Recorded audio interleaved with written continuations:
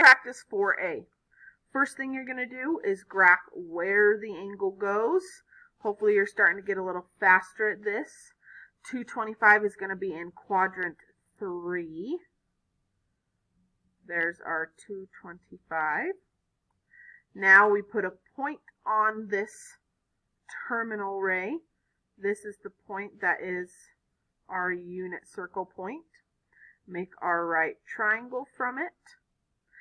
And now we find the reference angle. So that's what this part is, back to the x-axis.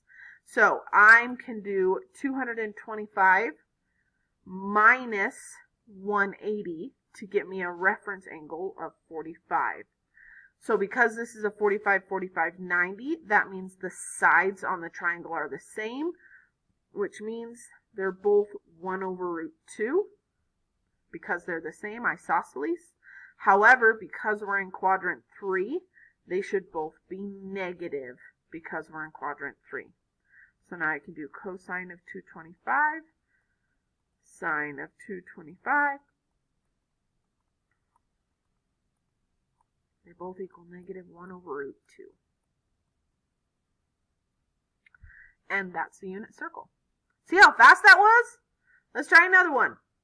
We got 11 pi 6. So always start by visualizing where 11 pi 6 is. 11 6 is almost 2. So that's going to be right here.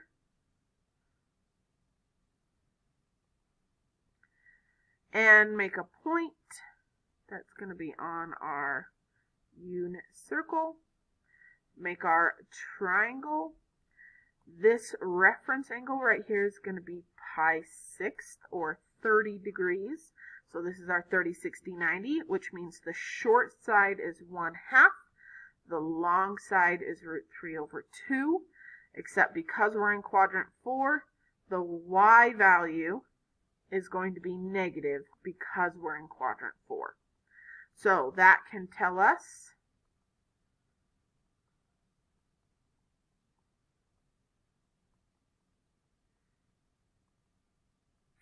that our x value was root 3 over 2, and our y value was negative 1/2. And you're done. See how fast that is to do the unit circle this way? So here's what I want you to do. Pause the video and try the last two on your own. This one is negative, so be careful with that, but your reference angle should still be 30, 45, or 60.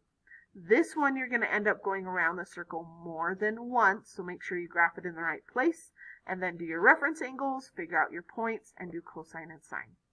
Try that, and then come back to check your work.